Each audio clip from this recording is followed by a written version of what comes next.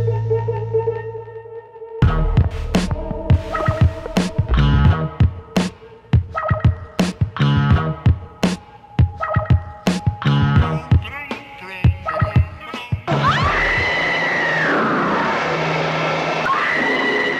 everyone, Jim Branscombe here for the Cinematic Void Vlog. Recently, I had the privilege of hosting the LA premiere of the brand new 4K restoration of Death Game, one of the most insane exploitation films ever made. Death Game. The object is to stay alive. It stars Sandra Locke, Colleen Camp, and Seymour Cassell, and was actually remade a few years ago by Eli Roth as Knock Knock. And speaking of Eli Roth, he showed up to do a special introduction for the screening.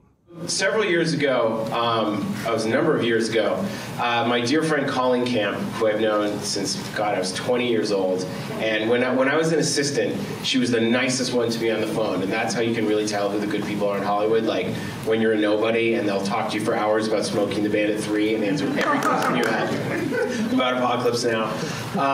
And that was Colleen, so she's become a dear friend over the years, and she sort of casually mentions, because I was asking her about Game of Death, and then Deadly Games, because there's like 3 movies which have Death and Game in the title that Colleen's, and she goes, "Oh, no, I had a threesome with Sandra Locke and Seymour Cassell." I was like, "Excuse me?" I mean, I knew you've had some great stories, but what? She goes, "Oh, it was a movie. It was Death Game." I go, "You mean Game of Death with Bruce Lee?" She goes, "No. Death Game." I go, "You mean Deadly Games?" "No, it's called Death Game." We had a packed house for the screening and everyone loved the film, and afterwards we brought up the stage one of the stars of the movie, Colleen Camp, who you might recognize from such films as Clue and the Police Academy series, as well as cinematographer and editor David Worth. And although they weren't on the stage, we also had the daughter of the director, Peter Traynor, in the house, Diane Traynor, as well as one of the film's producers, Larry Spiegel. It was very intense emotionally because it was high stakes, and there was definitely a script, but then there was definitely improvisation, and I think that being able to work with Sandra, and a lot of the stuff is improvised, and I think that being that atmosphere and emotionally heightened, and we were shooting at night, it was freezing, it was the rain all over you, and it was probably one of the most exciting experiences I had had. It was a great discussion with David and Colleen about their experiences working on the film, and David also revealed that not only was he working behind the scenes, you can actually hear him in the movie as well. Now, some of you might have noticed that is not Seymour Cassell's voice in the movie, correct? That's correct. Whose voice is it? Mine.